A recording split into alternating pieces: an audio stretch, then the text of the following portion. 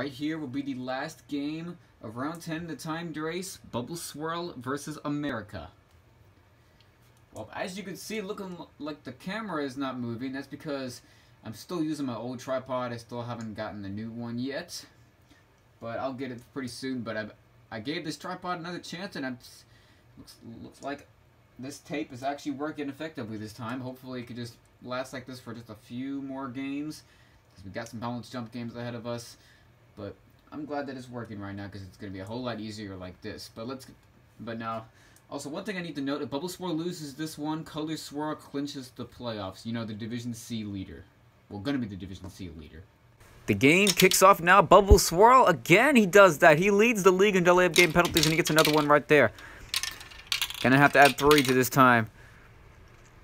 38, add 3, 41 for Bubble Swirl in his first try. This one should be an easy one for America, looking like going second. Gives him the advantage. He gets a 33 in his first try. This one should belong to America. Bubble Swirl's going to get a bad second try. 41. What happened to Bubble Swirl? America should win this one. And he is a 37. He wins 82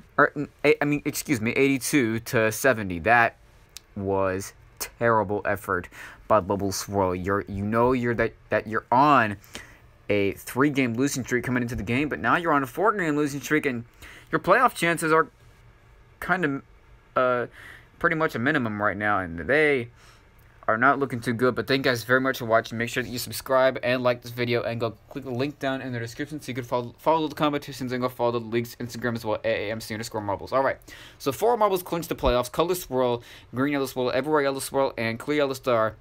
And I will see y'all in the next game tomorrow.